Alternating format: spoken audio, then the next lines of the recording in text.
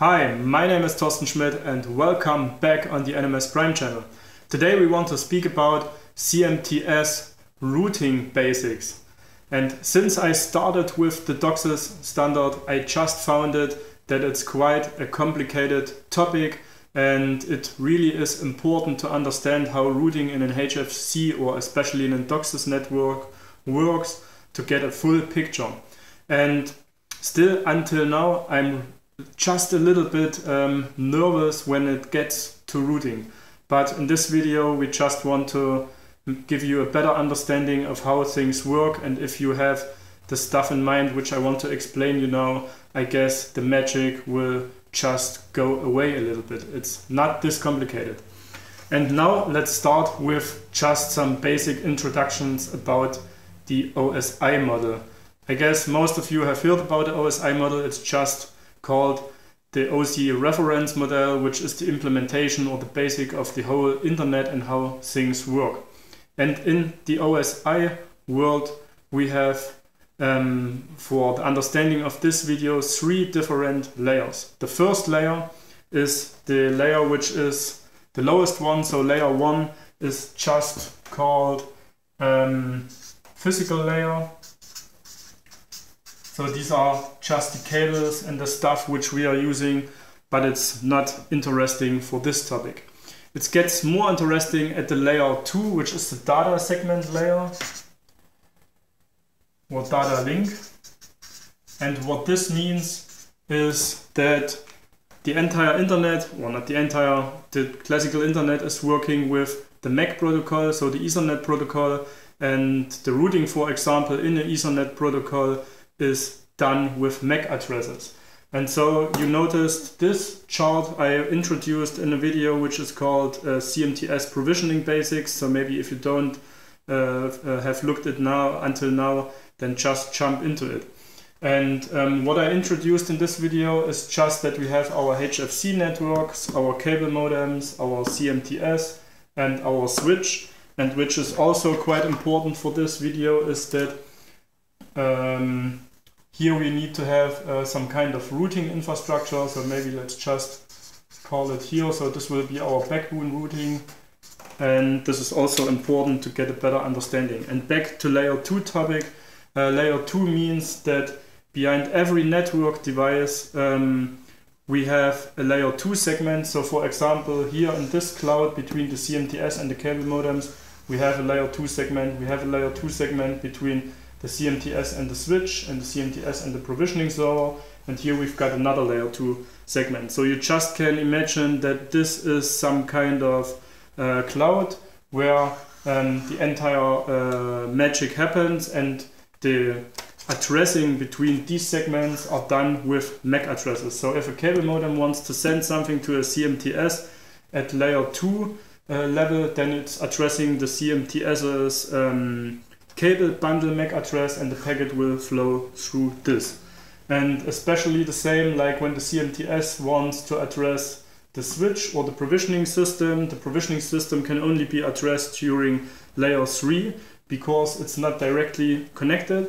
But to get to this Linux server, the CMTS needs to address first the package at layer 2 to the switch, which will be done with MAC addresses, and then the switch will address the packet for the provisioning server also at layer 2. So here are all kind of network segments or clouds which are layer 2 connected. And now we are getting to layer 3, which you know is the IP segment. And here we can just have the same understanding of how things work, but we have different segments. And let's jump into this. So layer 3 is called network layer, and the populous protocol is IP. So now how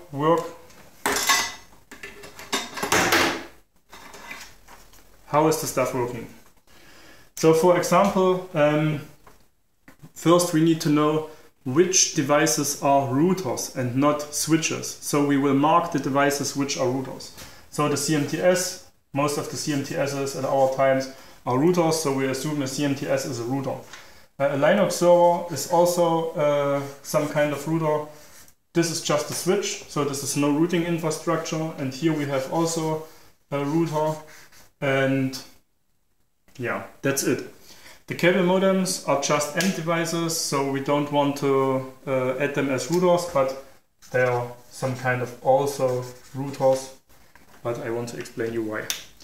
And now what happens is that we have between every router we have network segments, and we can adapt these network segments how we want by assigning IP addresses or IP pools. And this is the magic of the entire internet. And what we see, for example, is that we have between the CMTSs and the cable modem, we have a network segment or a network pool, which is, for example, an IP pool in our system, in the NMS Prime system. And between the CMTSs and the Linux server, the provisioning server, we need a network which we call transfer network, and this is a different network than, for example, between CMTSs and cable modems, or between CMTSs and CPEs. So let's, for example, just adapt a CPE behind the cable modem, and these are different networks. So this is quite important, that we have a different network between the CMTS and the Linux server, which we call transfer network. Maybe I just want to make another cloud, so it's just here.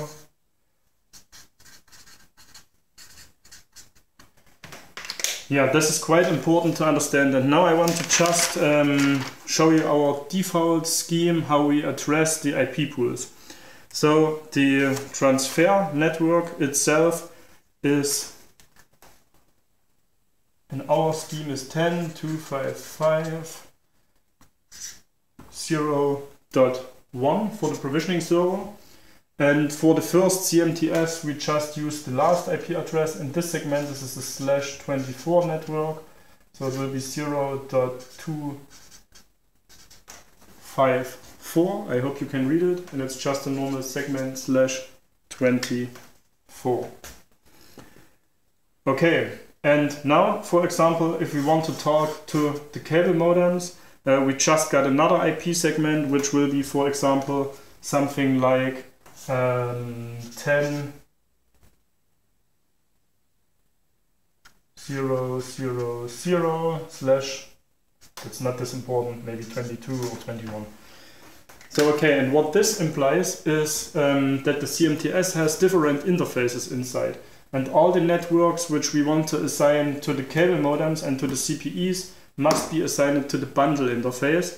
And all the networks, or just one network, or the network address which will be assigned to transfer network, must be assigned to one of the gigabit or 10 gigabit interfaces. And that's the first magic, what is quite important to understand. So this is just a local network, which is just some kind of transfer network to getting the requests from the cable modem CPEs forwarded to our provisioning system. And for this purpose, we need a separate network, which is just a transfer network. And the normal routing will just go this way. So there will be also another routing segment, which we don't want to discuss this much at the time, which will be forward our entire traffic to our core router or to your backbone ISP. And this is just going this way, but this will be another cloud of the IP segment. And now what is just quite important, and what we will figure out now, is how or which kind of routes you need that a cable modem will get online. So this is quite important, but it's not complicated to understand. So the CMTS just needs no kind of routing to get a cable modem online. What we do with routing inside the CMTS is just addressing our core routing infrastructure. So what is quite important is just that we have assigned our cable bundle interfaces, for example, for the cable modems, for the CPEs, for the MTAs, to get these network segment available, and that's just the magic.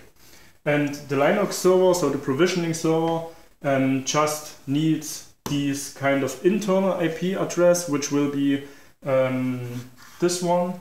And what is quite important is just because the Linux server normally, when he wants to access to the internet, has a default route which says every packet that I don't know where to address it, I just want to forward it to our core routing infrastructure, to our core router.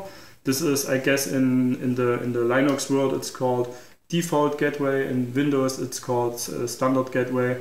So the default gateway for every packet which we don't know where to address is just our default gateway. And for this purpose, just if a cable modem, for example, requests an DHCP, it will come from this segment to the CMTS, and the CMTS will put it to the cable helper address, which means it will forward it to the cable helper address, which will be an internal address in this segment. So it will be this segment of our Linux server. It forwards the packet from the cable modem to our provisioning server. And because the provisioning server don't know until now how the packet gets back, or how this segment of the cable modem, which he wants to assign with DHCP, is addressed, for this purpose, we just need a route at the a provisioning server which says if we want to address the cable modem segments, you just need to forward these packets to this address. So to the segment which is directly connected to me. This is just the principle of normal routing. It says this server cannot reach this segment, and for this purpose it can reach this segment. And routing says if I want to go to this address, I just need to forward it via this IP address, which will be the CMTS's gigabit interface, and then it forwards it here, and the cable modem termination system of course knows how to forward it to this segment. So this is just the magic, and of course when a packet comes from this cable modem inside this range and wants to address this address, it's a different task, like I tried to explain, because this kind of device, the cable modem termination system, knows both IP address ranges and forwards the packet to this segment, and then it's just there. So again, here it is important that you configure the IP bundle IP addresses correctly for your cable modems, for your CPEs, for your MTAs, and here it is quite important that you forward or that you add routings or routes for these segments, which all will go through this CMTS. So that's the magic, not quite easy to understand, and like I explained, routing inside the CMTS is more, or is just interesting for how you can forward your stuff for the access to the internet, not for the access to the Linux server. So let's have a look at my paper if I missed something, but I guess that's it. And maybe we just want to jump into our demo system and have a short look how it looks in the NMS Prime system, just that you see the magic behind it and theoretical aspects and how it works in the practical usage. Let's jump into this. So okay, let's get started in the NMS Prime system and see how things practically work. I guess most of you see that there's a CMTS section under provisioning, and if you jump into this, we just see we have two different CMTS devices until now, and this is our device which is working. I'm at our demo system. So okay, let's jump into this, and what we see here is, like I showed you on the flip chart, this is the IP address of the transfer network from our cable modem termination system, and this device means, okay, the CMTS is online, and here we see our IP pools. So maybe it's good if I switch the window to the other side a little bit. And what we see is that we have a cable modem segment, which I showed you on the flip chart, and we have some different segments about CPE private and MTA stuff. So that's it. And what you see below it, I'm just at the German version. I hope it's not this critical to you. This is the configuration proposal. And here we see we've got a section routing/IPs. And here is exactly the magic what I tried to explain you in the start of the video, where you can see provisioning routing. And here it scripts that this is the routing which we need to adapt at our provisioning system. And for this purpose, we need to edit define in etc sysconfig network scripts root, and then there must be the interface. And here we need to say that, for example, if we want to reach our cable modems, every packet which wants to reach our cable modems must be forwarded to the through the CMTS's transfer network IP address. That's just the magic. And in practical, let's jump into the demo system. Here we are. Let's clear it. Maybe we just have a look. Here's just some stuff with VLANs, so don't worry about it, you don't need it. Here, for example, we have the cable modem IP address of the network, of the transfer network segment. Normally there will be a file called routes, and inside it there must be the routes which we are explained at the flip chart, and that's the magic. And below you see, or what is tested is, for example, if a line is red here, we see, okay, this route is not found at the provisioning system, and probably this network will not go online if there are coming requests from it. And what we see below is that we need to add at our cable modem termination system, at the interface bundle 1, we need to add these kind of network addresses, that these will be available at our system.